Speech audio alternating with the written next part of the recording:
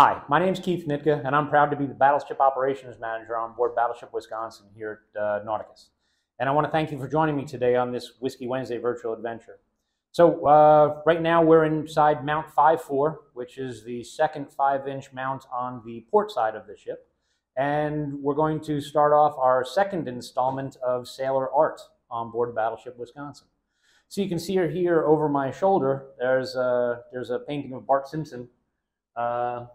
And he's saying the ever so expressive "lock and load, dude." Bart Simpson, of course. The Simpsons was a huge thing that we watched on CCTV here on board the ship when we were out in the Persian Gulf. I think I've seen just about every episode that aired in 1990 and 1991.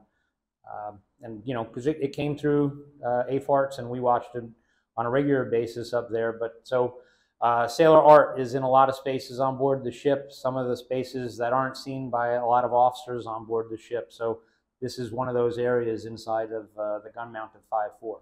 So there's Bart Simpson. And then also in here, there's a pair of guns, of course, 5-inch. It's a dual 5-inch gun mount. And each gun is named, just like inside the turrets. Most of the 5-inch guns are named as well. And here inside Mount 5-4, we have Oingo and Boingo. Oingo Boingo, of course, was a, I guess you'd call it an alternative rock band in the late 80s, the early 90s. Not a lot of #1 stuff. Some of the stuff I do know, but I don't believe there were any #1 hits for Oingo Boingo. But in this case, that's what the guns in 5-4 are named, Oingo and Boingo. So if you follow me, we're going to see some more. So we're here inside the second deck machine shop.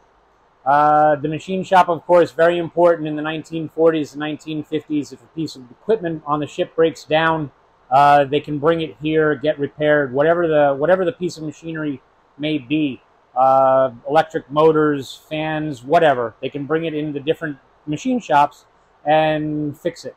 The 1980s, very, very important because there's equipment on board the ship, motors and fans and whatnot, that the company that built it in the 40s, the 30s, no longer exists. So you're not getting spare parts for it. So it needs to be remade, remanufactured here in the machine shop. So in the 1980s, all 4 Iowa-class battleships, the machine shop was a very, very important piece of, or very, very important space in the ship. Now, even though it's not a painting per se, this is sailor art nonetheless. It was made by the sailors that are here inside the machine shop.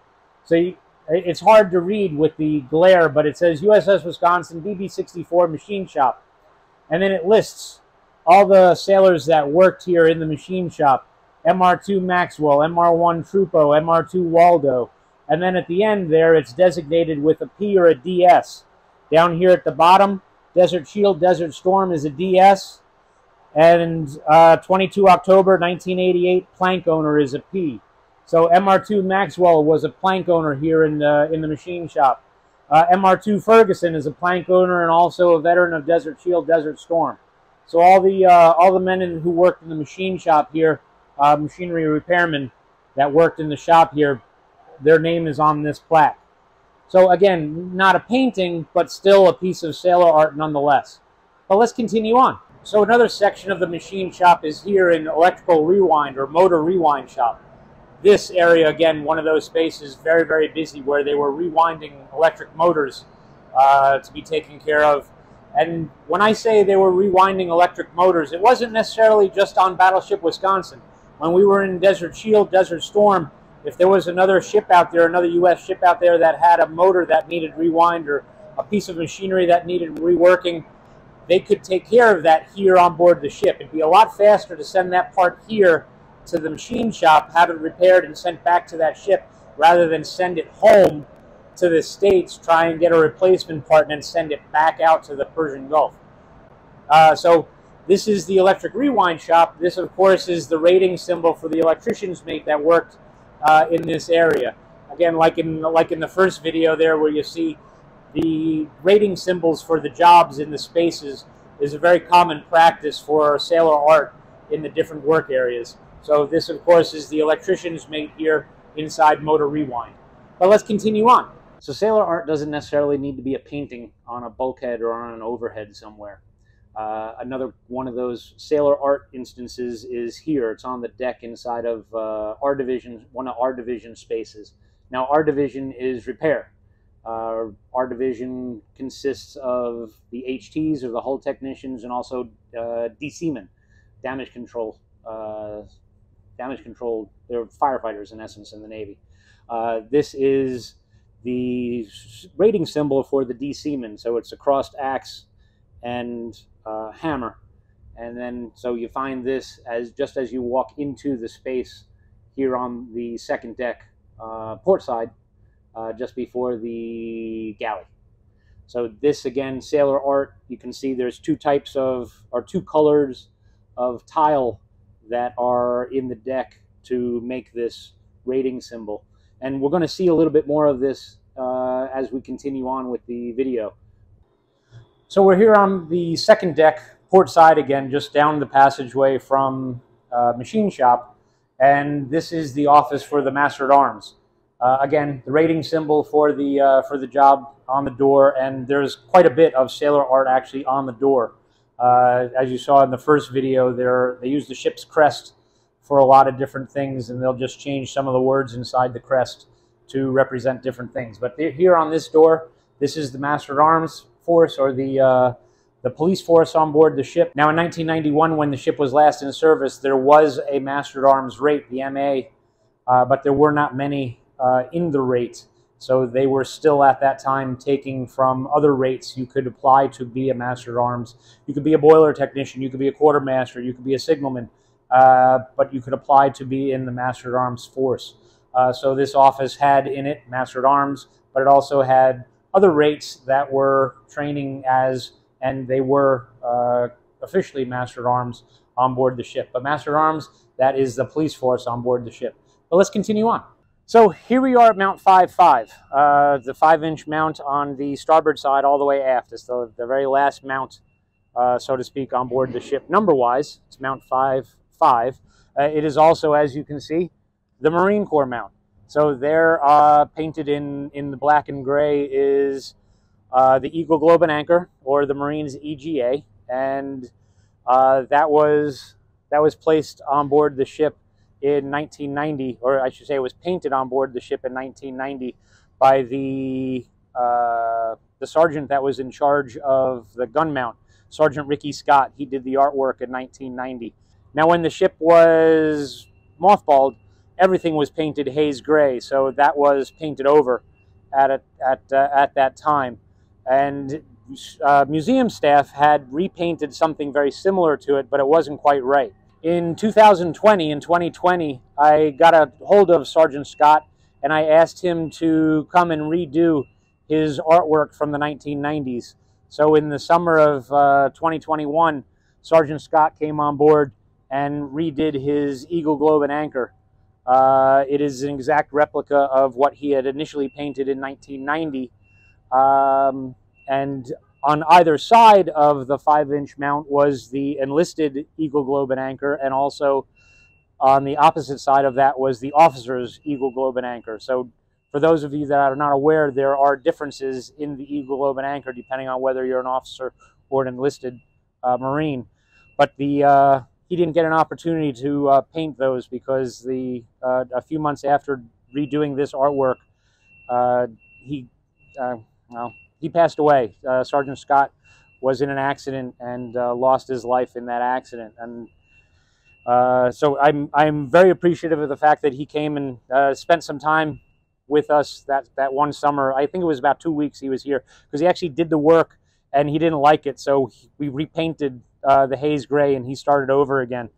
He was very meticulous with the work that he was doing, and if you see pictures of what was originally there in 1990, that is an exact replica. He spent a lot of time making sure that it was exactly the same as it was that he initially did in the 1990s. Now, one of the questions we get asked is, why do the Marines have a 5-inch mount? And subsequently, how did the Eagle Globe and Anchor get on the mount? Well, the 5-inch mount was manned by the Marines to give them something to do other than beating up on us sailors when we were on board the ship. idle hands make for devil's work. So in them having a 5-inch mount that they would take care of and operate, they had things to do other than beating up on us sailors. And the Eagle Globe and Anchor, Captain Hable, who was the Marine Corps detachment captain, CO at the time, asked Captain Blesh if it would be possible for them to paint an Eagle Globe and Anchor on their gun mount. And Captain Blesh said, only if your Marines can outgun my gunner's mates in the 5-inch mounts. So they have an Eagle Globe and Anchor up on the 5-inch mount. That's how the Eagle Globe and Anchor got there. And Sergeant Scott is the Marine that painted that Eagle Globe and Anchor. But let's go inside the 5-inch mount. So we are now inside of the Marine mount, Mount 5.5, and as you can see over my head, the guns are named, Bohica and the Grunt. Now I'm told that the Grunt wasn't always the Grunt. I'm also told by some of the Marines that worked in here in the mount that it was named Fubar. So Fubar or the Grunt, Bohica, those are the names of the 5-inch guns here in the Marine Corps mount. The Grunt, of course, is relatively self-explanatory. Fubar is an acronym used in the military that I can't say here on a Whiskey Wednesday virtual adventure. So is Bohica. But if you're aware of it, it'll bring a chuckle to you. If you're not aware of it, look it up. It's kind of funny stuff. But these are the names of the guns here in Mount 5.5. So, like I was saying, up in that repair division office, there were a few places on board the ship where sailor art was done in tile. This is one of those spaces. So we're on the 3rd deck inside the armored box, just at the end of Broadway. So if you could, in essence, where you're standing, turn around, you would be looking down Broadway forward. But we're all the way back aft on the 3rd deck inside the armored box. The port and starboard berthings for the Marine detachment are off to my left and right hand sides, and this, of course, is the Eagle Globe and Anchor of the Marine, and it says Marine Detachment, USS Wisconsin, BB-64 underneath it. There are 6 different colored tiles that were used to make this particular piece of sailor art. And it was done by the first sergeant at the time, First Sergeant Wilkerson of the Wisconsin Mardet. He's the one who actually did the artwork, cutting out all the different pieces of tile, fitting them together, and then getting them down here on the deck. So this, again, another piece of sailor art here on board the ship, and that's the backstory to how it got here and who did it and what it's done with. But let's go take a look at some more. So we're just outside of Mardet berthing here inside of After Plot. This room in particular is the 16-inch gunroom for After Plot. 16-inch gunroom we're standing in. On the other side of this bulkhead, on the other side of this portal, is the 5-inch gunroom. But here inside of the 16-inch gunroom, we have sailor art. Here on board the Battleship Wisconsin, we have here on this status board, he is commonly referred to as the cow god. The Y is missing, but obey the cow god. Story has it that when the ship was decommissioned and in Philadelphia, one of the sailors that worked in this space here, he was unhappy with his situation, I guess, for lack of a better term, and was also big into heavy metal music. While in Philadelphia there at the Philly Navy Yard, he went and saw a concert, and the heavy metal concert featured a cow god on stage that they had to blindly obey. And when he came back, he brought the cow god with him. So this is one of the paintings of the cow god that he did. We have other smaller samples in different areas of the ship. I'm aware of 3, this being one of 3 that I'm aware of. If you're sailors on board the ship, if you know where there are some, please email me or contact us through the comments section below. Tell me where I can find some more of the cow gods, if you know where they are. But that's a small portion. It's again, it's sailor art, but it's it's outside of the realm of what's actually considered sailor art. This was done after the ship was commissioned. This was after the decommissioning period, after the decommissioning day, when the ship was in the shipyard up in Philly. So the last piece of sailor art I want to show you on this installment, we are up in the 04 level chart house. The chart house, of course, where the quartermasters stored all their navigation equipment. Omega satellite, GPS, Loran Charlie, sextants, telescopic alidades, charts. It's all up here in the chart house. The last piece of sailor art, however, is here on the other side of this door. Now, this door leads from the chart house to the starboard side quartermaster's table. That door there leads to one of the captain's at-sea cabins. But in this door here, this last piece of artwork for today is, you can see the fist with the arm, the forearm with the fist, and above it is stenciled First Lieutenant. This is a commemorative stencil, actually, and it is for the First Lieutenant. This piece here is a cast. When we were off of Viegas Island doing gunnery exercise with the 16-inch and the 5-inch guns, the First Lieutenant was here inside of the chart house, and he was making his way out to the pilot house. And as he's stepping through this door, the concussion of the gun just at that time blew the door shut as his arm was here, broke his wrist. The door hitting him in between the frame broke his wrist. So what you've got stenciled here, of course, is a cast on his wrist, because the First Lieutenant broke his wrist during gunnery practice here on board Battleship. So that's our last piece of artwork for today. We'll get one more installment. I think there's plenty to get one more installment, if not two more installments of sailor art on board Battleship Wisconsin. But I want to thank you for joining me today on this Whiskey Wednesday virtual adventure, and I look forward to seeing y'all real soon.